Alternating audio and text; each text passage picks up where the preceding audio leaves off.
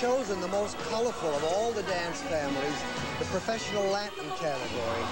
What our viewers will see is what the judges have been watching all weekend, the finest couples in the country battling it out to determine who will make it all the way to the Grand Championships.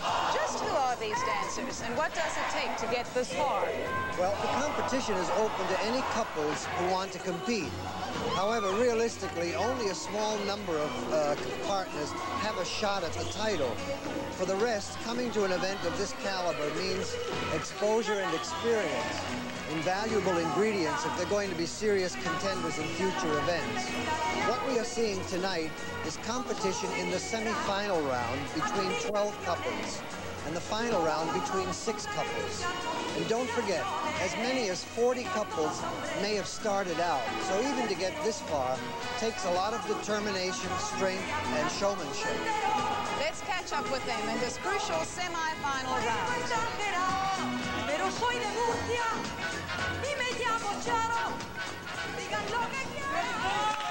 Thank you, competitors.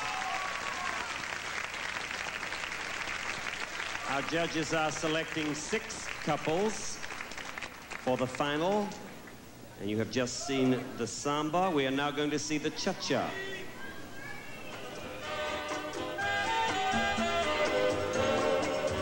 As you can see, all the couples dance together on the floor, and the judges stand around them on the edges of the floor, carefully watching and marking their performance. No, that's got to be tough on the dancers. I mean, there's so many of them, and they're all trying to catch the judges' attention.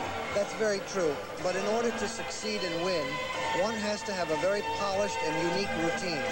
These judges have all been dancers and competitors themselves. Now they coach and teach dancers, so they're able to spot a good dancer when they see one.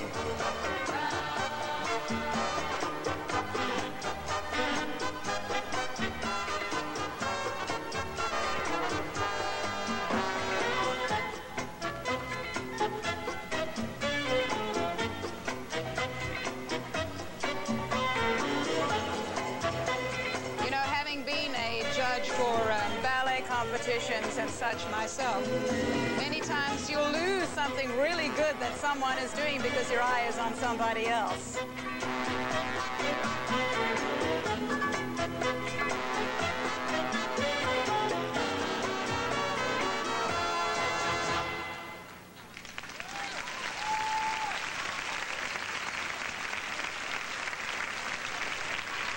Thank you.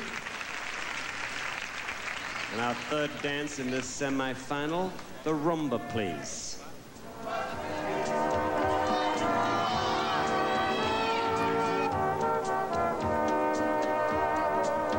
Certainly rhythm has to play a very important part in the Latin dances, but I would think in this kind of dance also a lot of fluidity is very important.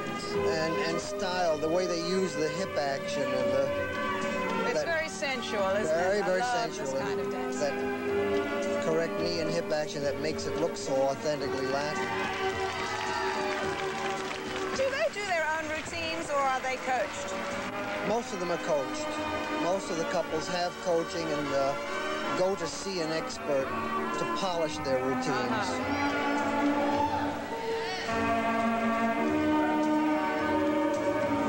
Well, I would think it's much harder to dance.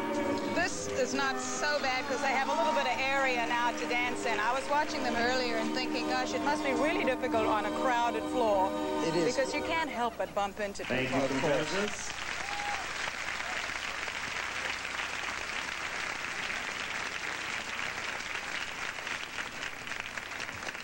And our final dance, the Paso Doble.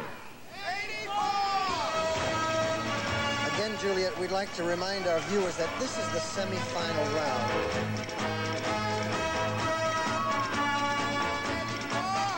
Only 6 of these couples will be fortunate enough to come back for the final round. And in the final round, we'll see all 5 dances.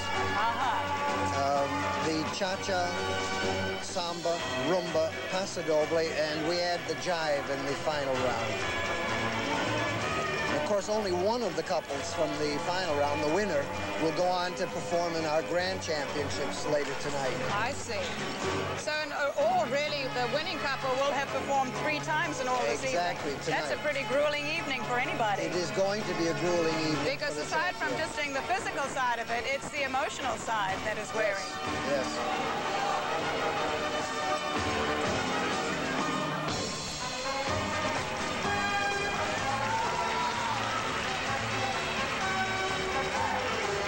Again, this year, there are so many wonderful costumes out there. Beautiful.